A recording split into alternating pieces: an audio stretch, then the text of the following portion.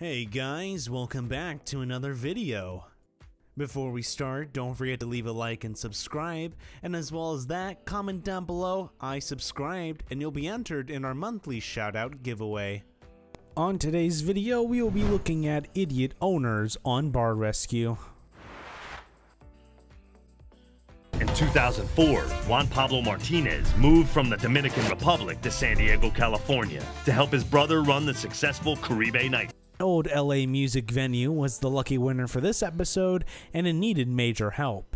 The interior and exterior were falling into disrepair, and oddly enough, the owner didn't seem to mind one bit. It's surprising that the owner would even agree on John coming in and working his magic, but at least it happened. It's still open to this day, so John must have sparked some passion in the owner after all. However, once more, the bar was in shambles and disgusting.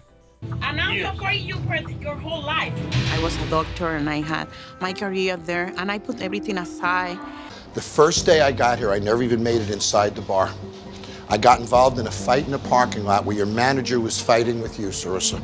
A restaurant is a great place for a first job, but when the managers and staff don't care, it can be horrible. This was the case at the O-Face bar, as the staff got drunk, started fights with one another, and much, much worse. Once John put them to the test, the food wasn't edible, mixing glasses were broken, and a physical fight broke out. The worst part? These people were family. In the end, John decided to walk away for the first time in history and recommend counseling for everyone. 2 years later, the owner was arrested on suspicion of abuse, so it's pretty obvious why the O-Face bar is permanently closed. Boy, zero. You have no responsibility. None. You see, I have a reputation, and I have to protect it. I don't even want to tell you what you're about to watch. I just want you to watch this. This year, 6,500 failing bars will close their doors for good. If things don't change soon, Cheers in Boston, Massachusetts will become just another statistic. Managing the bar was difficult for Bob Isaacson, and it wasn't easy as Cheers made it seem. So he brought his girlfriend in to help him out. It seemed like an easy decision until their relationship became strained. On top of that, his staff didn't respect him, and conversations often turned into fights. This bar was much like the O-Face bar where they broke into fistfights. The worst part? The bar was losing $6,000 a month in revenue, which is never a good sign. Basically, there was no leadership, the bar lacked any sort of identity, and jobs were taken seriously.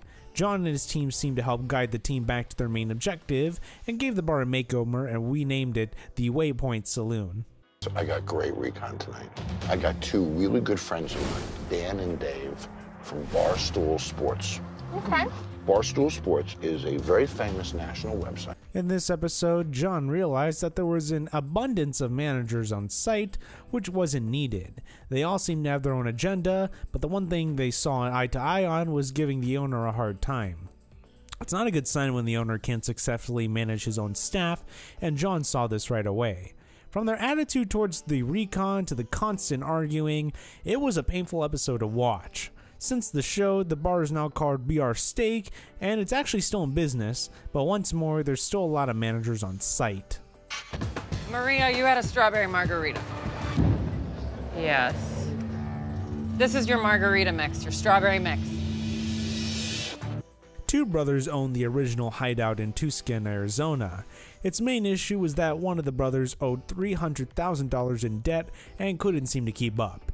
The overwhelming weight these two brothers had on their shoulders was huge, but it's what some business owners have to endure. The other brother, Raul, couldn't seem to shake their stress and anxiety and literally ran away during filming. It was a sad scene, and these brothers were completely in over their heads.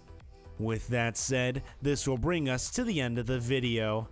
If you enjoyed this video, once again, be sure to leave a like and subscribe, and as well as that, comment down below saying I subscribed, and again, you'll be entered in our monthly shoutout giveaway.